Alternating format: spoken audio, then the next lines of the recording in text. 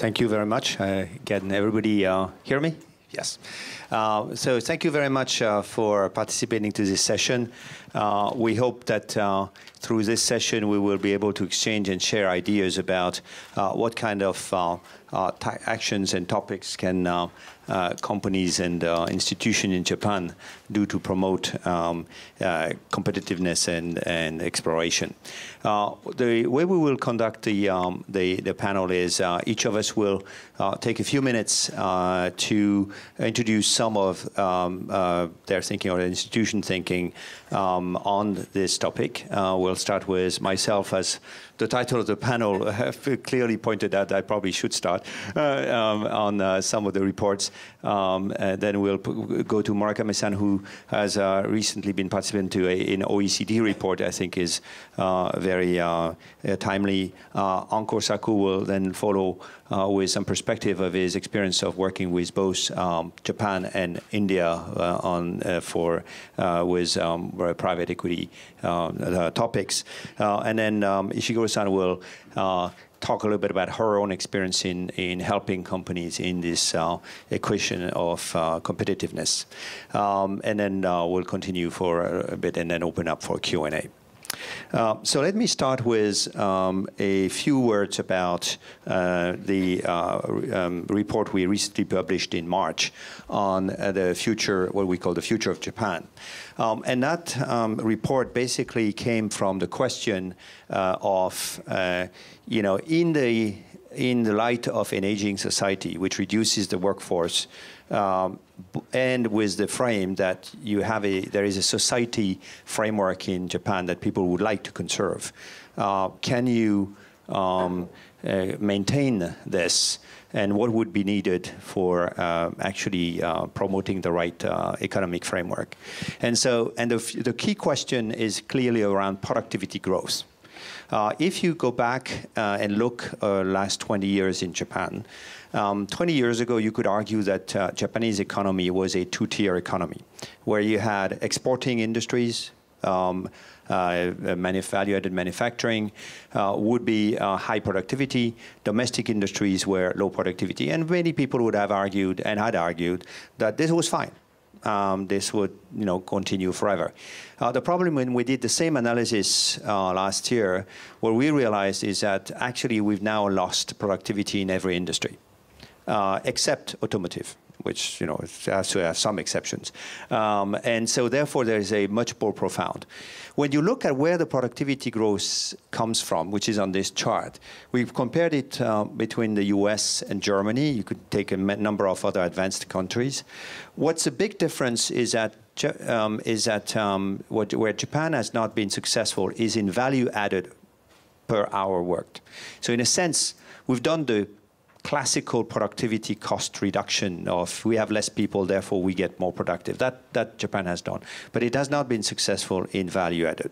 So the question then becomes to us is, assuming we have the right framework, are there opportunities for value added increasement, which clearly comes from innovation?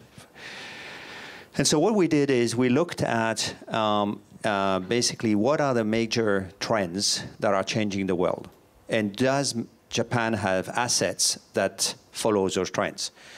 You can take any types of work we do. McKinsey Global Institute, we tend to look at 5 major trends around emerging markets development and global trend, around aging, around disruptive technologies. We've identified 12 technologies that are going to disrupt the whole world, around urbanization and scarcity of resources. What's very interesting is when you look at it, you can map out many technology that will change the world in the next 20 years, in which Japan has today already an edge. So it comes from medical, where Japan has, for example, an advance in regenerative medicine. It also has a lot to offer in terms of sensors, in terms of remote sensing, medical device. Some of the best medical device companies are in Japan.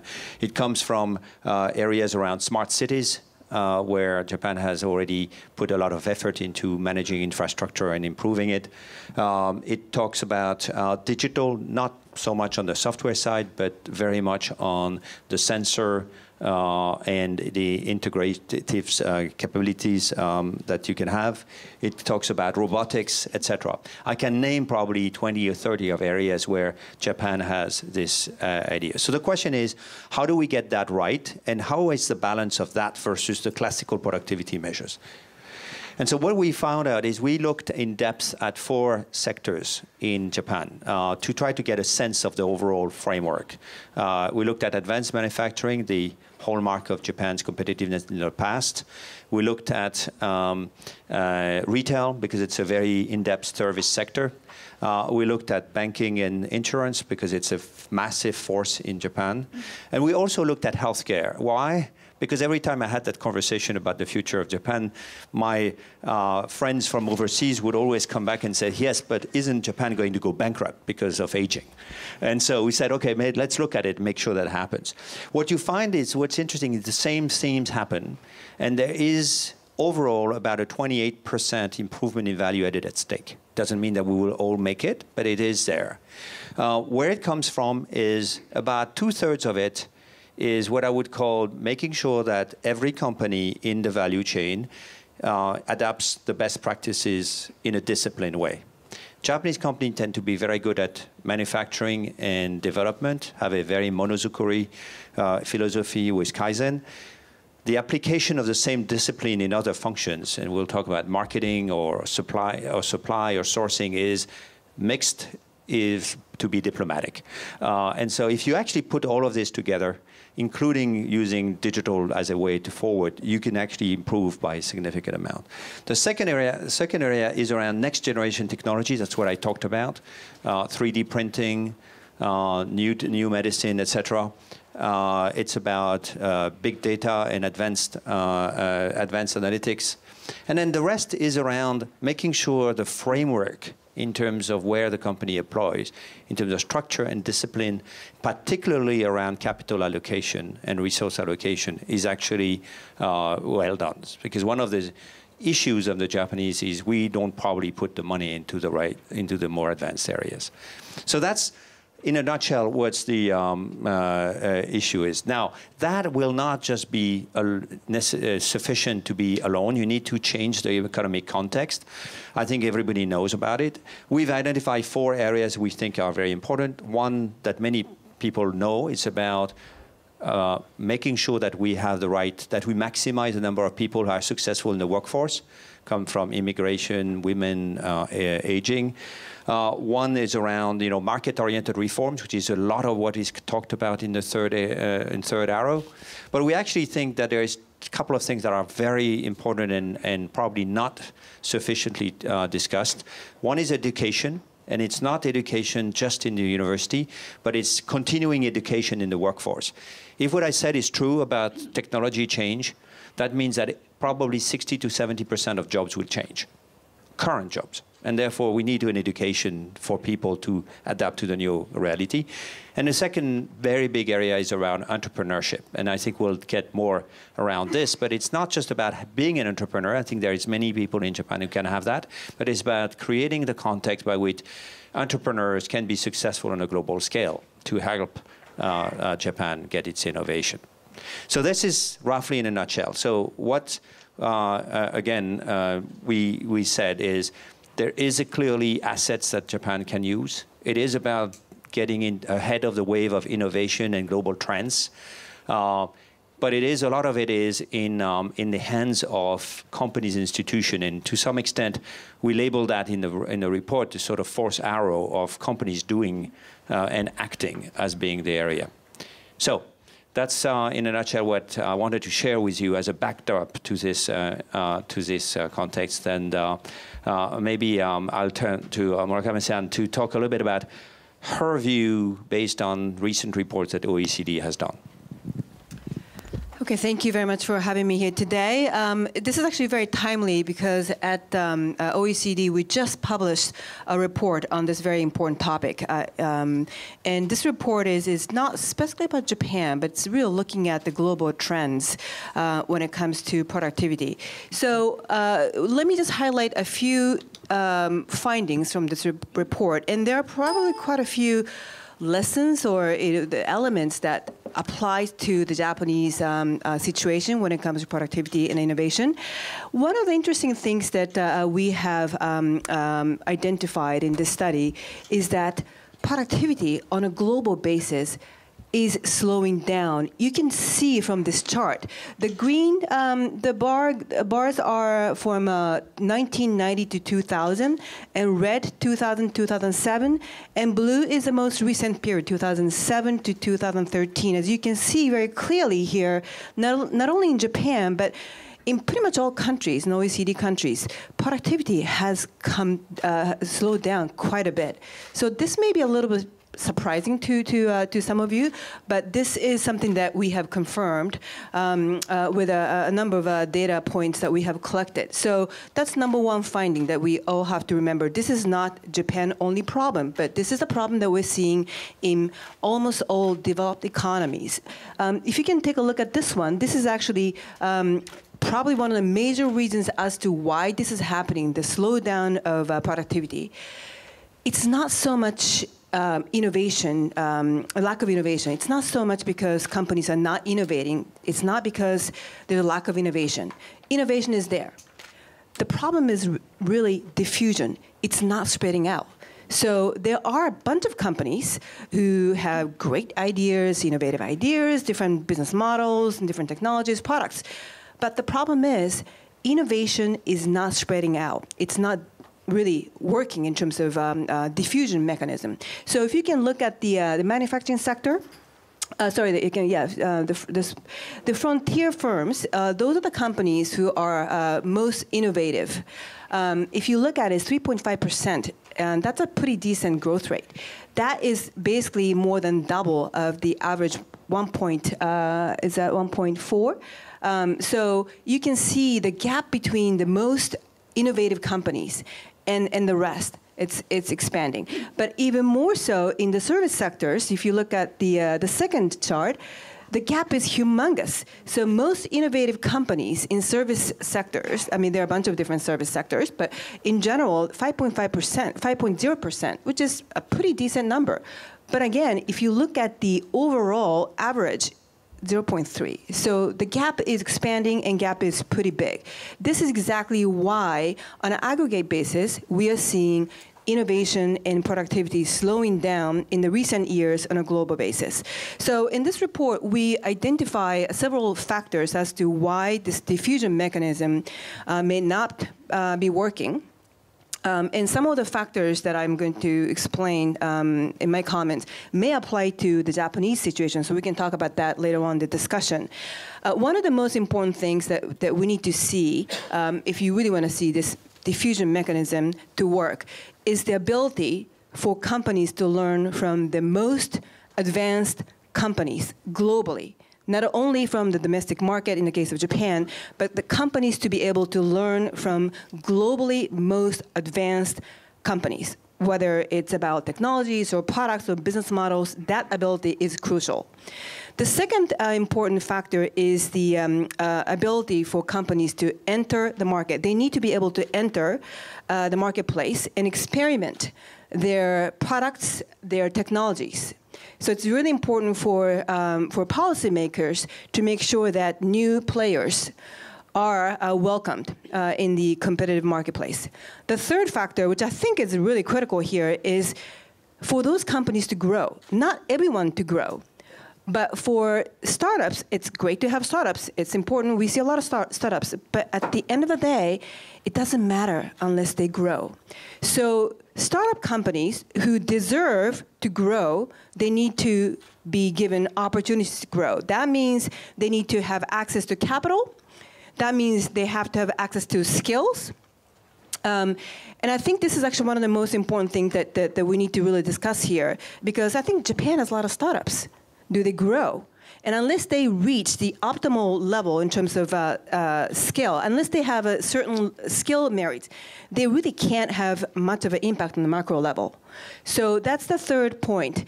The last point, which I think is also probably very relevant in Japan, is the matchmaking.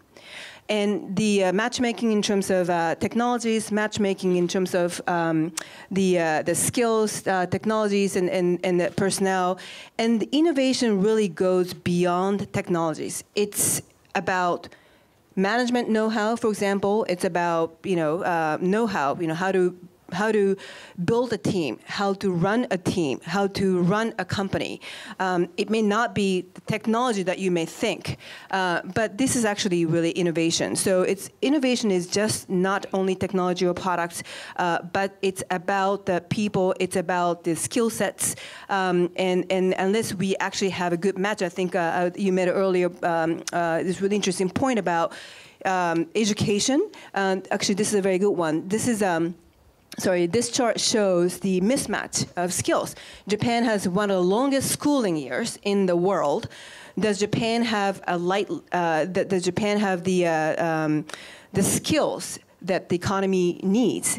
The answer is probably no, to some degree. So you can see from this chart, in almost all countries, we see mismatch between the kind of skills the economy needs and the supply, i.e. people who have been educated, but who may not have the right skill sets.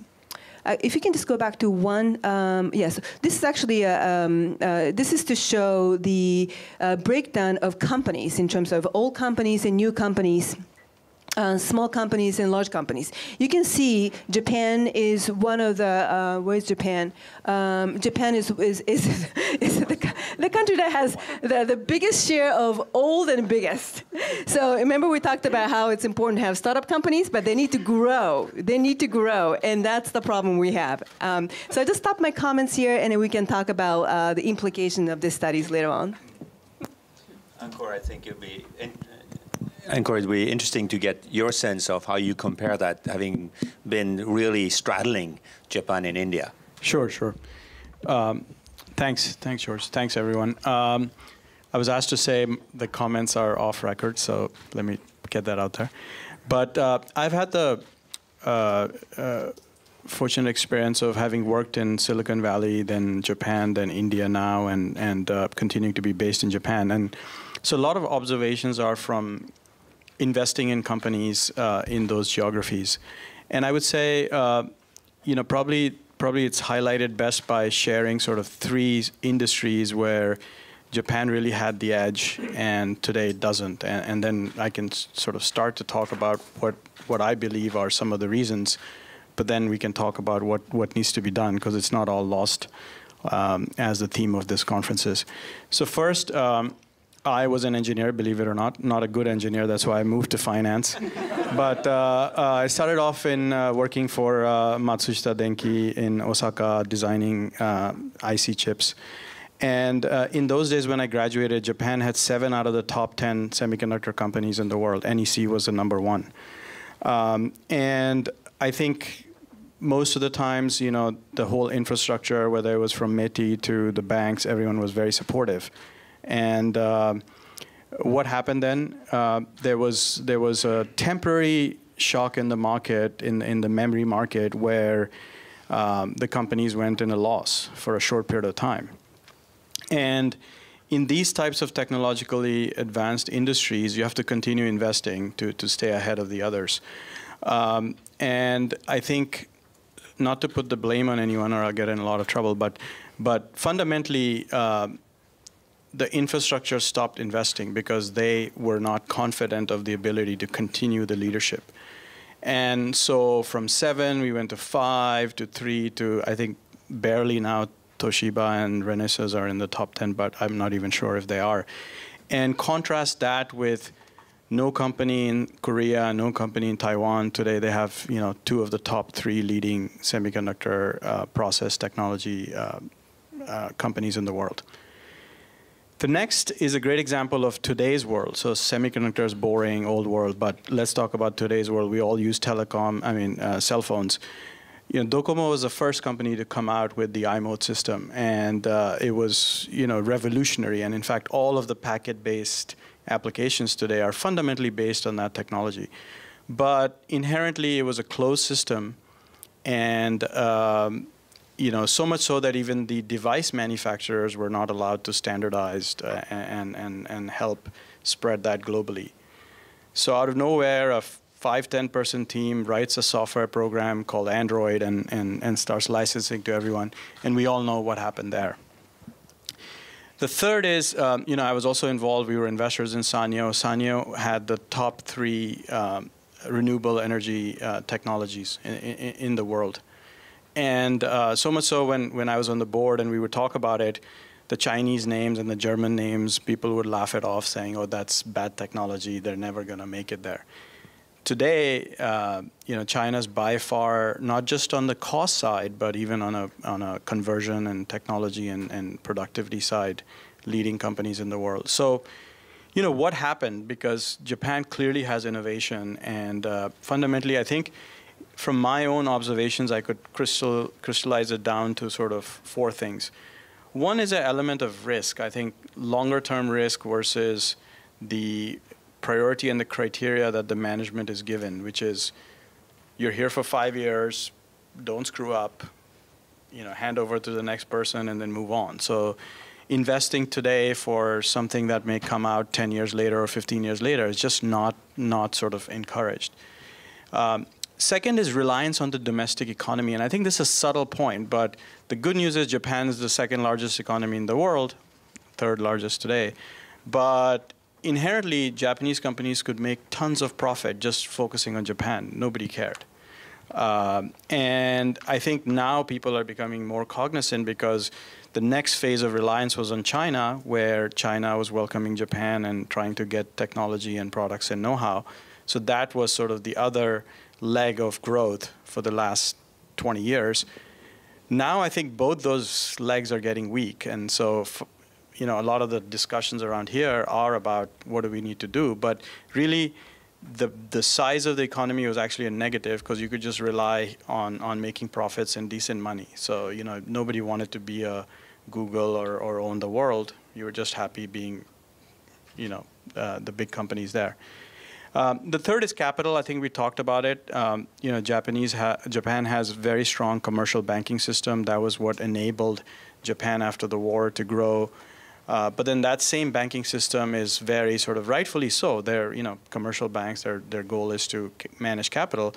But ultimately, that element of capital that's available is very strict on taking risks. And that was one of the reasons why sort of those 3 industries also didn't happen. And then on the flip side, startups, again, my senpai Hori-san, he's one of the visionaries to invest in startups, but there's not enough people investing in startups. I mean, compared to venture capital in Silicon Valley or even China or even India, the amount of venture capital in Japan is tiny. And it's just not about the capital. It's also, I remember when we were investing in companies in Silicon Valley, Cisco would buy products from a 5% company.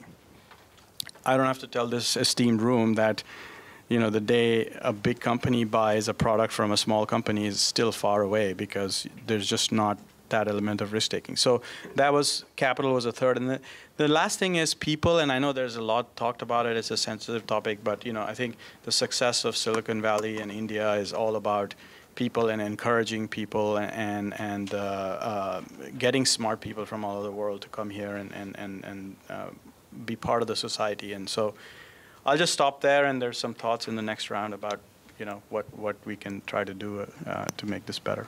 Thank you, Ankur. I think I'll turn now to Ishiguro-san to talk a little bit about your observations and maybe bring us back to practical things you think can be done. Yeah, okay. Anyway, thank you for having me.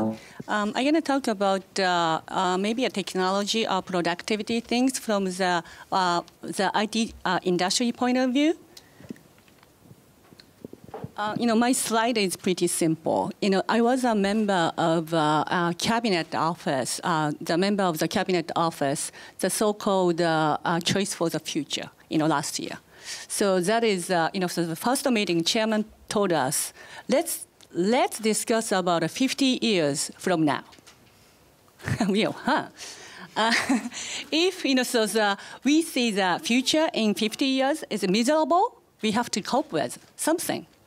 And we define 50 years from now was very miserable. Just because of the decreasing population demographic change. 50 years from now, Japan, size of the market population is 2/3 of our current population. So how we can stay as we are, or how we can increase the value of the country. The solution is, how we can add value. Of course, so one of the ways to do is keep the number of the workforce. But it's difficult. It takes time to change the population. But the formula is very simple. Adding value is number of the workforce times added value per capita. So we can argue how to increase the workforce. The easiest way is women come back to the market. So the next is immigration. So more increase the immigrant. The third is ask you guys to work more. You should be healthy. But second one is how to add value per capita. So there is, I think, two ways is adding value. One is increasing the value. The other is decrease the time to input. It's a matter of output and input things. In terms of efficiency, we can put the less number in the bottom number. The other way is effectiveness.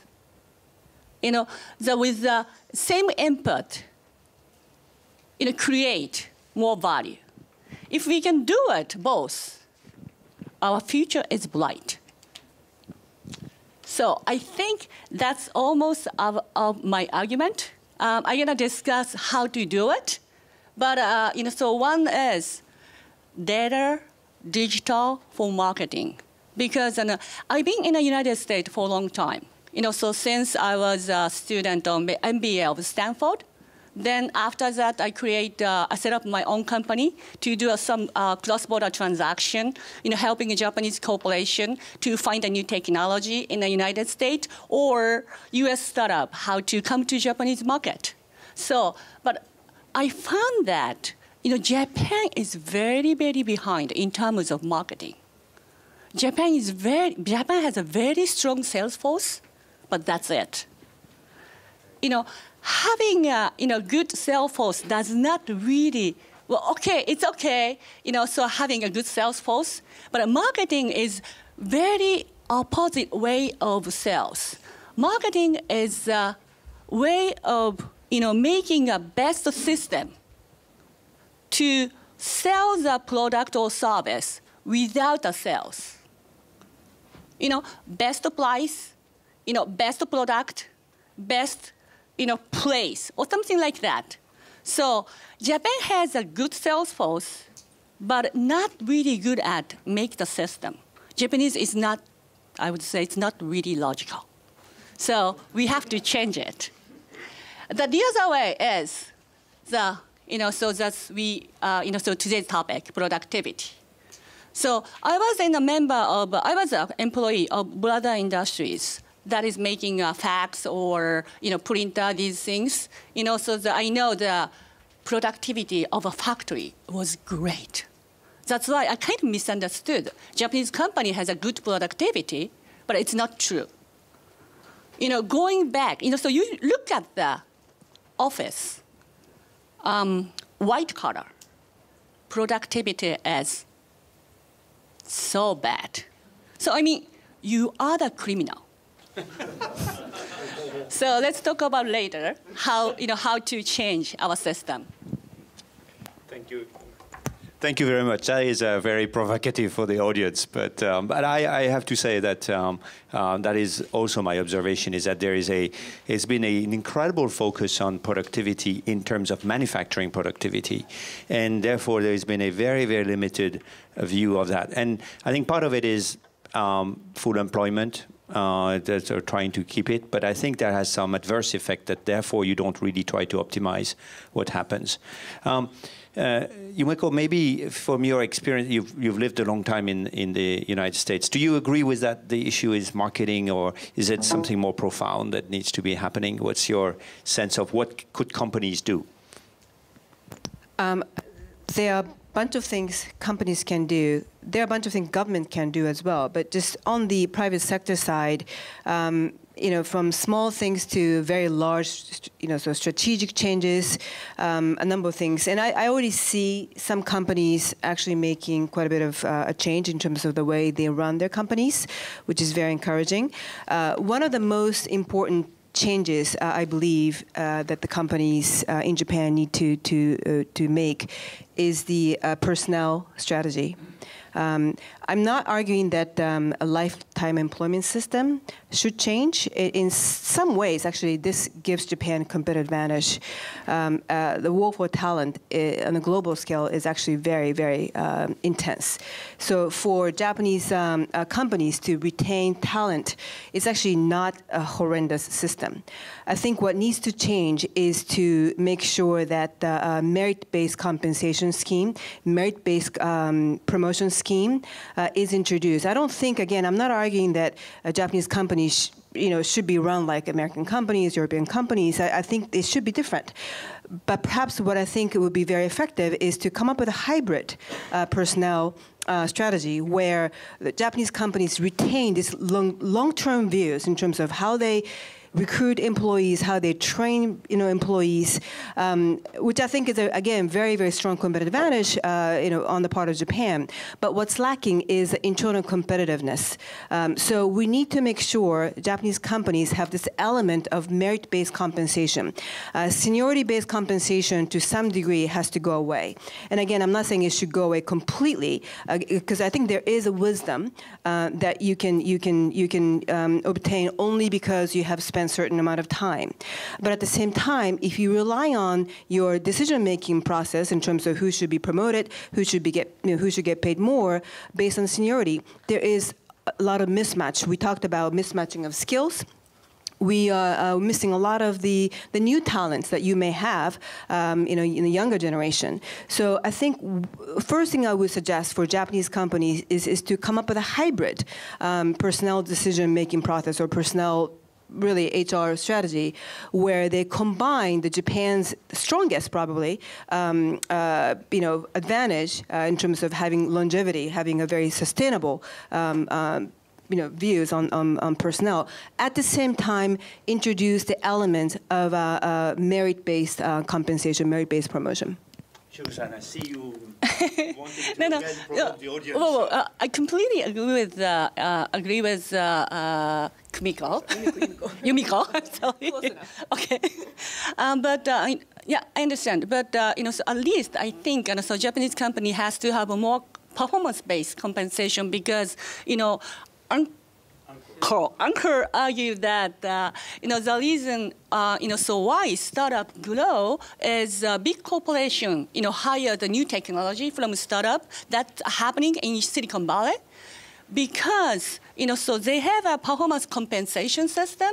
The reason why employee or decision maker wanna hire new technology to compete with other company. But in Japan, usually, decision maker just stay as a current technology because they are afraid of be punished if they mistake. So, both human resource system and compensation system has to be more competitive. That's my argument. Ankur, you've dealt with small firms, medium firms in your buying them in Japan, in India, in other parts of the world. Do you agree that that's performance-based is the key, or is there other things that I think you think would make a big difference in making success happen? Yeah, no, absolutely. I think that's a philosophy we use, and it's not just theory. I think in all the companies we've invested in Japan, obviously the rest of the world is true, but even in Japan, I think initially, even the people who, for example, had stock options didn't really know what that was or didn't really attribute value. But after the value was realized today, in a lot of companies we've invested in, that's a key motivator. And what we're seeing is senior people are leaving, safe jobs to move and try to make a go. So that's definitely true. I strongly believe that in addition to all the, fixing of all the Japan issues, I think the only way is now to look outside and to see the world as your playing ground. And frankly, there's a golden opportunity today where the global economies are still coming out. Japan has ample liquidity. Corporations are sitting on record amounts of cash. And so while some companies have started to do that, I believe that that's a golden opportunity to just be aggressive, start doing acquisitions of technology, of businesses. But the history is not good of Japanese companies making successful acquisitions. And the reason is you really don't want to go and create a mini Japan in America or Europe. I think you have to sort of, again, it goes back to incentive systems, trying to be local, hire local managers, provide the incentives. Interesting story.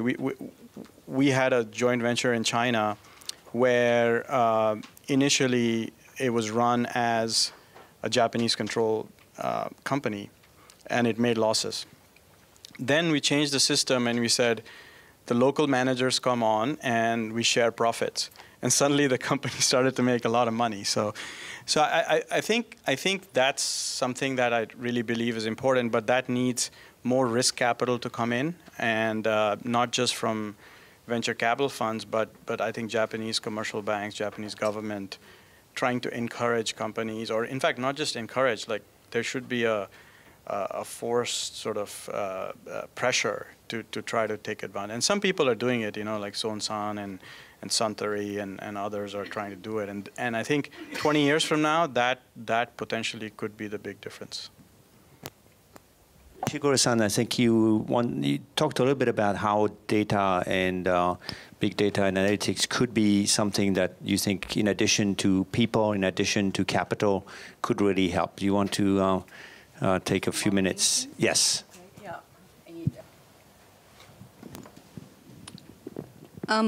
And I just so talk about so marketing, how it evolved.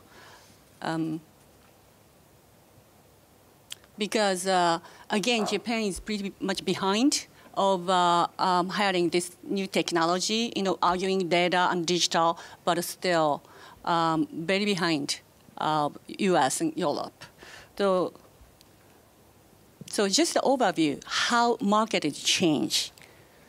In the near future, all the people in this world and their device will have at least one IP address, cookie, email address, and social networking account.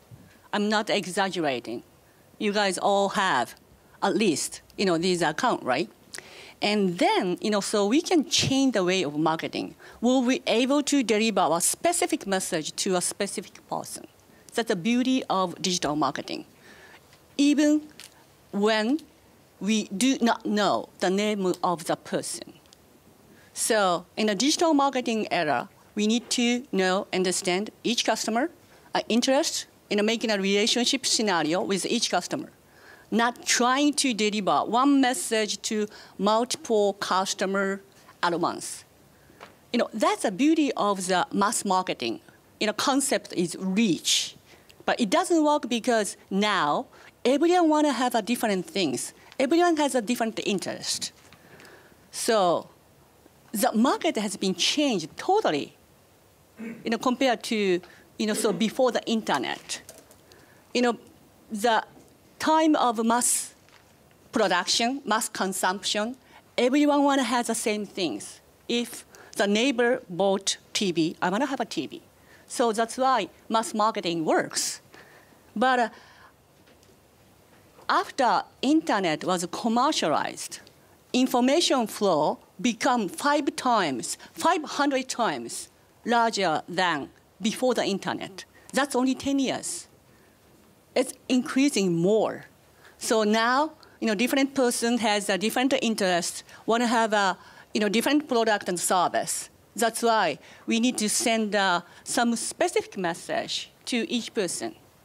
Also, we have some information from users. That's called big data. So we have to make a digital marketing platform. So we have relationship with brand, corporation, and users. It's the same as human relationship. The relationship with your wife and girlfriend and boyfriend and husband. If the people do not know each other, but got to know it, and interested in favor, they like each other and they love each other. So the brand has to make that kind of scenario with users. That's the beauty of the digital marketing. There are a bunch of touch points. Compared to before internet, we have a website, we have application, everything become a digital. So with these different touch points, we can get all different data so that we would understand deeply what the people is, what you are, what your interest is. So the impact of big data is just 3, but it has a big impact. We could know prospective users. We could know information before purchase. We could know customers' feeling, like or not, because they talked about in the social media. If we analyze the website, we understand what you are looking for. So, in real time. So, this is the system. This is the system. Is that something that you think Japan can really learn? Yeah, Japan is behind. So Japan does not really care, I would say, customers' experience. Japan care product, service per se. But Japan doesn't care the user experience. So the big corporation, CEO of the big corporation, US corporation, always talk about customers' experience, but no CEO, no president in a big corporation in Japan, I have never heard the term, user experience. So that system can make, because with data, we understand what user wants. Thank you. Let me maybe, given the time, turn it to you, the audience, and maybe ask for questions or comments. If you can, when you ask a question, take the microphone and state briefly who you are and who would you would like to have the questions. I think there's a gentleman at the beginning, at the front. Hello. I'm Saito, MBA student. I have a question about the strengths of Japan. Currently, I'm working in a foreign company, and I'm under competition against internal entity. That means the China entity and the European entity. And sometimes I feel that competition is much stronger than real competitor, external. So to protect our labor and to keep a business driver, we had to fight against our internal competition. In this case, I had to find our use strengths of Japan. So I think we share the issue of Japan. So could you tell me about your strengths, your perspective about strengths of Japan? Ankur, you want to start because you looked at a lot of I think just looking at it from a global perspective, the strength is that it's a big economy and it's a very special economy. So it's hard for outsiders to come in and do business. I mean, it's in some ways it's a negative thing, but in your situation, it's actually a plus, because if people care about the Japanese market, you have to have a local team and you have to rely on that. But in ideal world, what you probably want is that it's because the value add and the productivity of the people here and the skill set and know-how is actually the best, and therefore, the global consumers are benefiting from whatever is being produced here. But I get, we, in our business also we have to compete with the global teams. But the market is a big advantage, I think. Murakami-san, you have... One thing I will highlight is at OECD, we do a lot of different surveys. But one of the surveys that we do is on people's skills, education and skills. We call it adult skill survey. Japan is #1 in terms of the numeric testing, in terms of numbers, mathematics. Japan is #1 in the category of literacy as well, so reading and writing. So overall, Japan came out top. I mean, that's pretty impressive. Men and women, by the way, both men and women, I mean, aggregate as well. So I would say in terms of the strength, I mean, there are a number of different areas, but I would say one of the most important competitive advantages that Japan has is people. It's incredible. If I look at these test scores, it's incredible. The gap, if you look at the distribution of scores, the Japanese population has a very thick concentration in the middle. So everyone is well educated. Everyone can read. Everyone can write. Everyone can do math. No problem. In the United States, for example, the distribution is very wide. So there are a bunch of people who are like genius, and then there are people who are not, who can't even write and read. So I would say Japan has a lot of potential because the human resources, in terms of the skill level, extremely high. I mean, higher than any other countries. At the same time, I must say, we're not really maximizing the talent pool we have. I think we need to change the system so that this talent pool is maximized. I think there is a lot that we're leaving on the table right now. And the good news is we're not talking about we're not talking about building the educational system. We already have it. So it's a matter of changing the system so that the talent pool that we have is utilized. So it's not going to take 2 generations. It's not going to take, for some countries, it's a commitment of 20 or 30 years to build infrastructure in terms of education. We are not talking about that. We're talking about the current talent pool, which is already very high in terms of skill levels, trying to utilize that more efficiently. And if I can add my own view, because I always use that, but the thing that struck me is everybody, when you arrive in Japan, sort of people, when you talk to everybody in the world, they sort of say, what are Japan's strengths? There is all this, debt and aging, and, it's very easy to paint a very poor picture. But then, I had the opportunity to work quite a bit in Germany in my career. And Japan, to me, looks very much like Germany was 15 years ago. Very strong companies, very little debt in the companies, very high technology. Just as a sense, Japan companies own between 35 and 55% of patents for the last 20 years. So a very good workforce. It's very dedicated.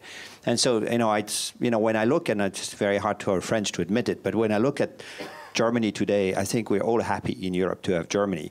And so I'm looking at it and saying, if Japan would just do the same, by the way, if you do the math, it would create a GDP of Greece. If we do the same growth as Germany, it would create a GDP of Greece every 3 years. So, which I think as a European, it sort of measures up. So I think there is more strengths and assets that I think people will leverage. You are close to the mic. I'm Lake Shineja. I'm Vice President of Pharmaceuticals coming from health sector. There was few, pretty confused here from the panelist point of views, Yumiko was telling, that the Japanese are so good, the most brilliant people around, And then Ankur is saying, Japanese were arrogant, they were throwing away Chinese. And they were throwing away Chinese technology and not be careful, and then they gave it to Chinese management, and the profits were like grown up like anything, And then Fujio-san is saying, Shiro-san is saying, we have white collar problems, she didn't show much, And I'm not sure your view. You need to probably sum up, what is the issue with Japan right now? We have edge over everything, you said. We have regenerative medicine. Growth is probably one of the leaders in that. We have the best equipment. We have the good people. We have everything. We have the money, the third largest economy. What do you think? What's wrong? Good question. Ishiguro-san. No, I think, our argument is we have a lot of good things, asset. But the problem is it's totally distributed in the different, place. Okay, our productivity is low, but, there is so this is good things because we just, increase the productivity, we can grow. So there is a gap in between, things and things. But we had one of the best productivity. We had always technology. No, white collar productivity is bottom. Okay. So the white collar productivity was always low. So for example, okay, we have a money. Where we have a money? In big corporation. That's right. So where we have a technology, startup. But there is something is missing to, make this, match. So that's we have to solve it. But that's, the way of good because we already have an asset. So we try to find, something fill the gap. Maybe the problem is you're hearing us wrong, but first of all, you guys. First of all, I never said anybody's arrogant, but I do think all the things you listed are true. The only thing I would say is yes, but are we really using that to capture the global market? That's really the essence of why those things that we talked about, because it's always in the context of second largest economy in the world, how can we improve things there? But I take Germany's example. I think the reason Germany in the last sort of 10 years, it's all export driven. And not export to Europe, but outside Europe. So to me, and again, that's why hopefully you listen this time, but it's all about the global growth. And the fact is, Japan's productivity is low. I mean, that's proven by many data points. OECD, we actually publish productivity measurements every year. Japan has been low, always at around 20th, 19th, 20th, 21st, depending on the exchange rate. It's been always low. It's been always the lowest of the G7 countries. So that's the fact. And there's, I think, very little argument against it. So given the fact that the productivity is low, we need to figure out how we can actually change that. I think what we're trying to say here is we do have a lot of really good elements. So productivity, maybe just we call it innovation, is all about producing more output by better combining different inputs. And in terms of inputs, we have really good stuff here. We talked about human resources, very well-educated people. We have a lot of capital. Liquidity is great in Japan. There are a lot of technologies. So it's a matter of tweaking the system. We have all the raw materials here. So it's a matter of tweaking the system so that combination of these different inputs can produce better output. And I think that we are very lucky that we have all the raw materials. It's not going to take 20 years for us to educate next generation. We have very good labor force.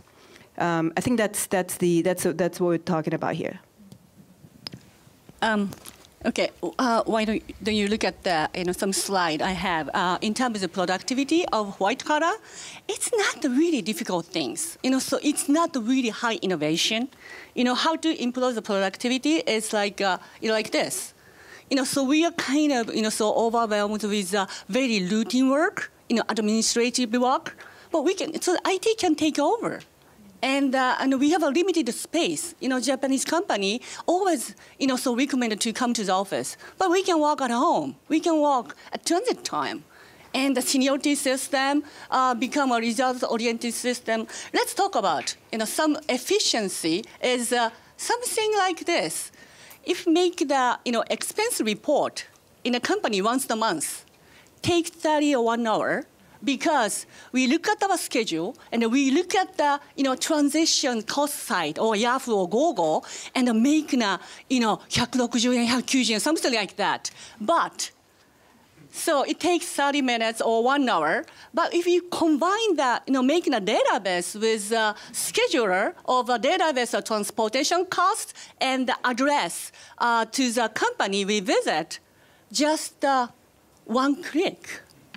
we can start from that small things, increase the productivity.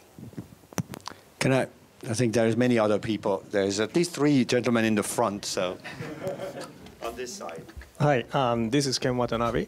I'm working currently at American company. Okay, this session right now, productivity is a big thing to talk about. But I think my perspective, productivity is something what, how do I say, enabler to a growth and anchor to a growth. And I think Mr. Debu, you just saw earlier today, this session, entrepreneurship is another subject or agenda for Japan growth. And I think it's need to be a big driving force to a next growth of Japan. Ishiguro-san, you are the real entrepreneur, I think, so that I would like to hear panelists, what is your thoughts around that? I mean, entrepreneurship. Great. Just on this thing, the question of entrepreneurship, and it's related to the previous question. I think part of the question in Japan is exactly this notion of aspiration and being a global aspiration and risk-taking. If you think about data, yes, people are very well educated, but they don't take as much risk. And the system is very resistant to allow for risk. Whether it's the bank financing, that's why having people, organization like GLOBIS and others who actually provide funding to take risk is so important, because otherwise there is a big limitation. To me, the issue is not so much do you have people with the right quality. The question is, do you create an infrastructure that enables to take risks and to finance at the right level? And that's on what the banks, the VC firms, et cetera, needs to do. And at the same time, you need to have people in Japan who are looking at whatever they want to innovate in terms of a global marketplace, not a pure Japan marketplace. One thing I don't know what thing strikes me is when I meet entrepreneurs in Japan, successful entrepreneurs, most of them have spent time in outside of Japan.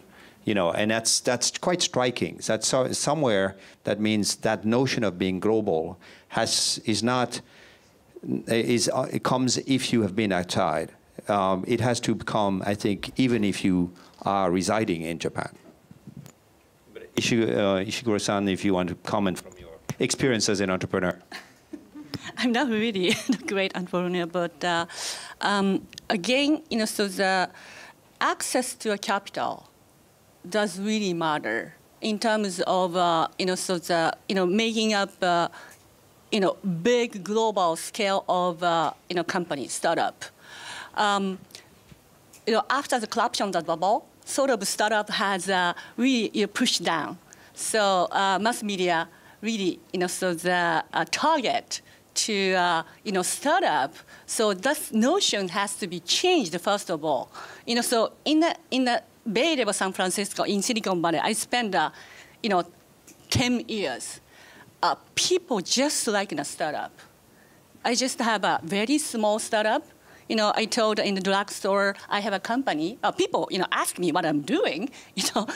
I don't know why, but I have a company, small company, and the people was so praise me. Okay, look at this lady. This lady has a, own company, and I felt so good about it. So, but in Japan, so no one, no one told me I've been good. But this kind of culture, philosophy has to be changed. So that's one. And access to capital still does really matter. I sometimes argue that so if Google cannot be successful in Japan, even if we have a kind of same technology Google invented, search engine, the Google cannot happen in Japan because Google was funded about $1 billion before IPO. So there are no capital to invest to a startup. But it's not easy to set up the same system in the Silicon Valley, in Japan as a Silicon Valley. But again, I argue that big corporation has a big money. If we can approach to a big corporation can help us to spend a big money with our technology. It may be so the solution in Japan.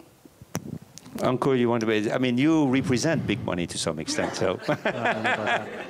No, but it's interesting because to share a perspective when I sit on our global investment committee and when we go ask for money for investing in different countries.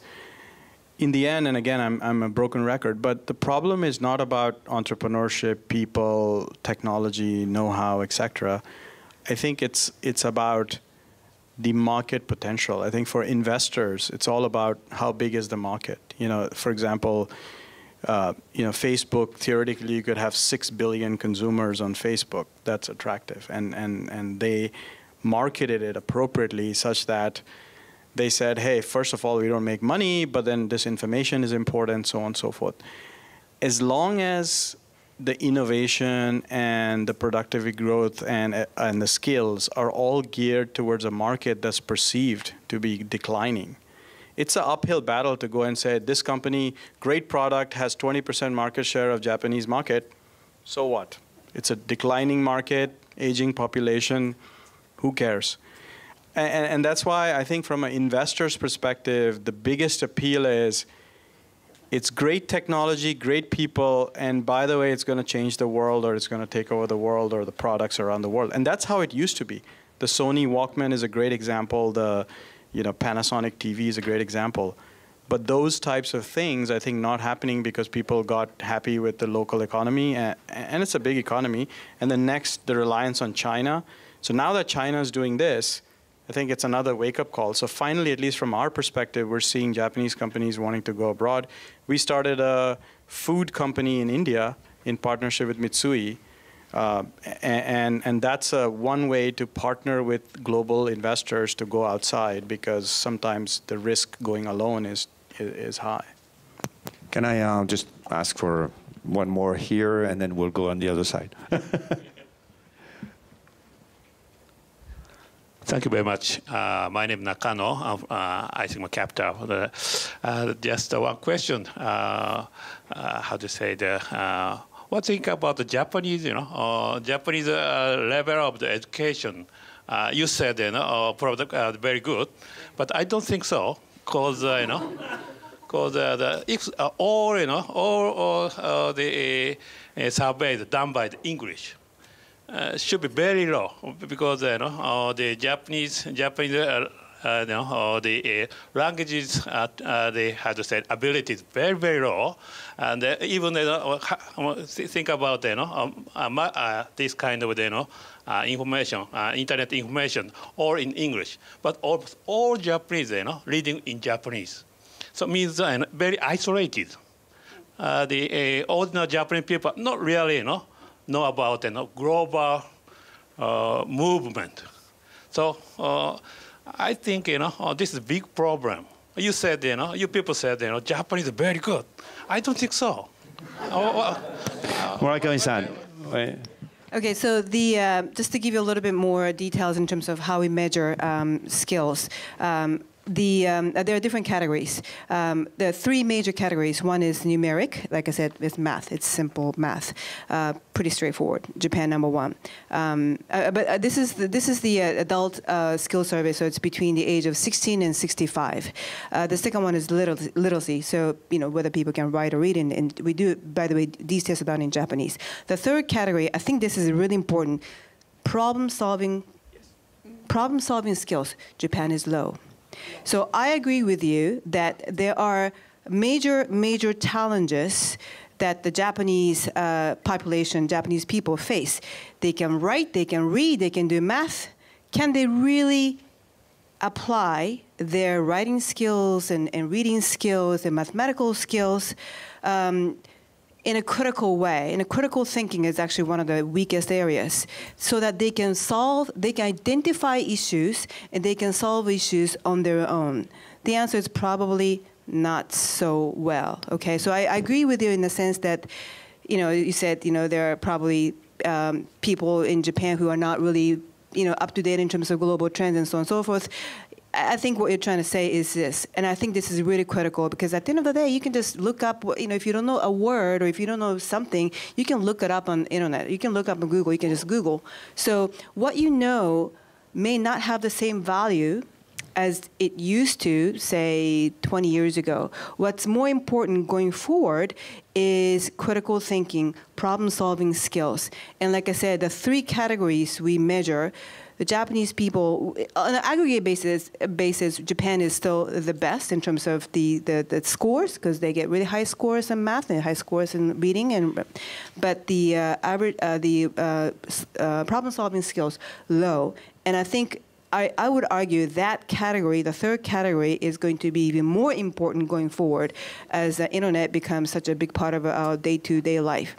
So I don't know if I answered your question, but just because Japanese people are well educated, they're fine. That's not what I'm trying to say. I completely agree with so Yumiko, because so Japanese education just focus on memory. Entrance examination just tests the memory, so that's too bad. I have a son who was educated in the United States. I was educated both, but I observed the total difference. Japanese education, the U.S. education is, I know which is good, but at least in Japan, just memorize the things. In U.S., just have some, so issue, and the business has no right answer. We have to come up with how to, grow in a different way. Well, these things, Japanese education do not really educate to most students. I think this is a tough act to follow, so I will propose that maybe we will close off with asking each of you to sort of say, what was one thing you would want people in this room and people in Japan to do, and I'll start with you, Anko. I think all of us should be aggressive in terms of investing in entrepreneurs, and also if you're in a big company, buying businesses overseas. I think that's critical for Japan's growth. Since the topic of this panel was productivity, working harder is not the same as working smarter. And I think we need to focus on how to work smart. And we are working already hard enough. I think we're putting, again, just mentioning OECD survey, Japanese people put in the longest working hours compared to any other countries. So let's be smart, and we're not talking about working harder, but working smarter. Fujio? I think it's the same kind of things. We are already, so very hard worker. But, so the set up of some system, allowing us to, work smarter or taking a risk. That's a sort of system that Japanese do not really good at, but to be logical, to be more perspective, and, make the system, allowing us, helping the people to work smarter.